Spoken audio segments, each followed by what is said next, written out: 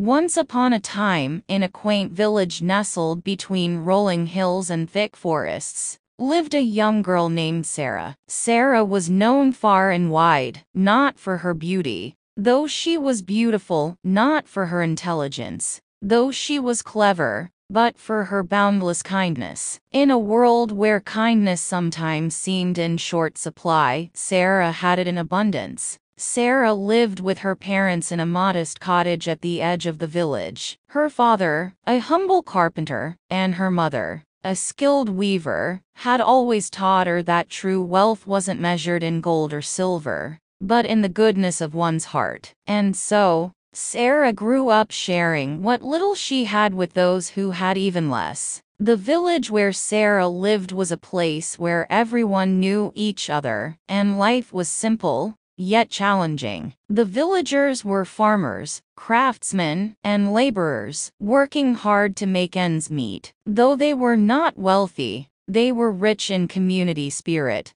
always ready to help a neighbor in need. Yet, as time passed, life's struggles and hardships began to harden the hearts of some, making them less open, less giving, and more concerned with their own troubles. But not Sara. Even as the world around her grew colder, she remained a beacon of warmth and generosity. She could always be found helping the elderly with their chores, comforting children who were upset, or simply offering a kind word to those who needed it. Her kindness was like a gentle rain, nourishing everything it touched. One chilly winter's morning, as Sara was walking to the market, she noticed an old woman sitting by the side of the road. The woman was shivering in the cold, her clothes tattered and worn. Most villagers walked past her, too busy or too preoccupied with their own concerns to stop. But Sara could not just walk by. She approached the old woman with a gentle smile.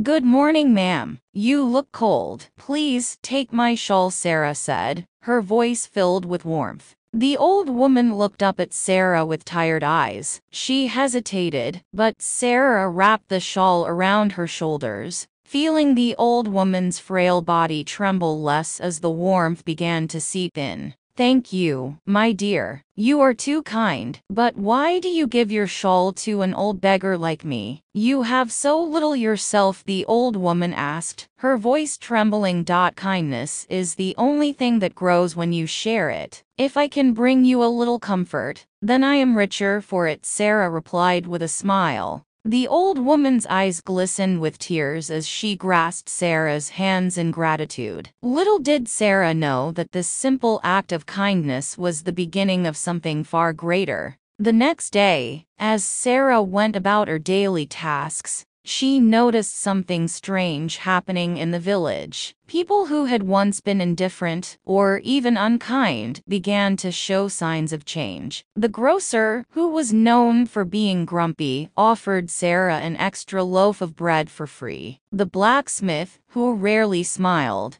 gave her a warm greeting as she passed by. Even the children, who often played rough, were seen sharing their toys and helping each other. Sara couldn't understand what had caused this sudden change in people's behavior, but she was glad to see the village becoming a kinder place. One evening, as she was preparing supper, there was a knock on the door. When Sara opened it, she found the old woman standing there, but she looked different. Her clothes were clean, her face less haggard, and there was a certain glow about her that hadn't been there before. "Sara, my dear, you may not remember me, but I am the woman you helped yesterday. I have come to repay your kindness," the old woman said, her voice calm and steady. Sara was taken aback. She hadn't expected anything in return for her small gesture. "Please, you don't owe me anything. I only did what anyone should do," Sara replied, her voice gentle.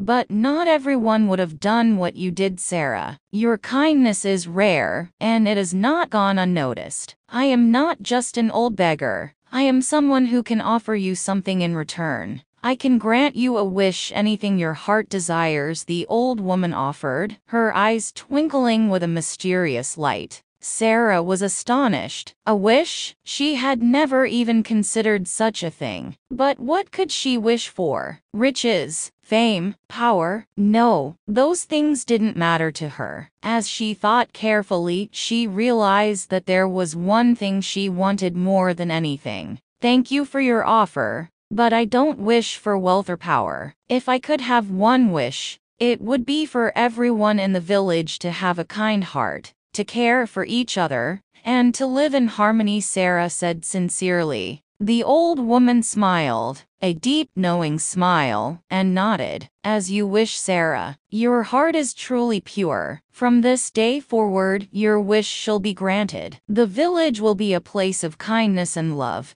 just as you have always wished, the old woman said, her voice full of warmth and promise. The old woman then vanished into the night, leaving Sara standing in the doorway, her heart full of hope and wonder. The next day, as Sara walked through the village, she noticed the change immediately. People were kinder, more patient, and more generous. The baker gave bread to the hungry without asking for payment. The tailor mended clothes for those who couldn't afford it. Even the children played together without quarrel, sharing their toys and looking out for each other. The village had indeed transformed, just as the old woman had promised. And it wasn't just for a day or a week, but forever. Sara's wish had created a lasting change, and the village became known far and wide as the village of kindness. Travelers who passed through were always amazed at the warmth and generosity of the villagers. They would often ask how such a place could exist in a world that could be so harsh. And the villagers would always tell them about Sara, the girl who had taught them the true power of kindness. Years passed, and Sara grew older, but her heart remained as kind as ever. She continued to help those in need, to offer comfort and support wherever she could. And the village continued to thrive, a beacon of hope and compassion in a world that sometimes lost its way. One day,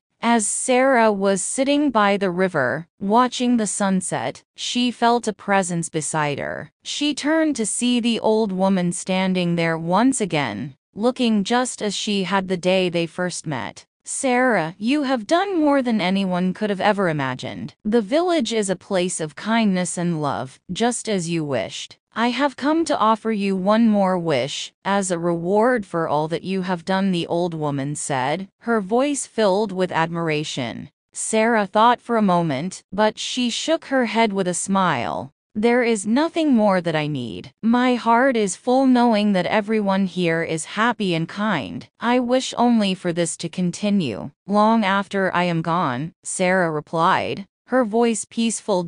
Your wish will be granted, Sara. The kindness you have sown will grow for generations to come, the old woman said, her voice soft and full of promise. And with that, the old woman vanished, leaving Sara alone by the river. But her heart was not alone. It was filled with the love and gratitude of an entire village. Sara lived the rest of her days in peace, surrounded by the kindness she had inspired. When she passed away, the village mourned deeply, but they honored her by continuing to live by the values she had taught them. And so, the story of Sara and her kindness became a legend passed down from generation to generation, a reminder of the power of a kind heart. In the end, Sara didn't just change the village, she changed the world, one small act of kindness at a time. So remember, dear listeners, kindness is a gift that we all can give. It costs nothing,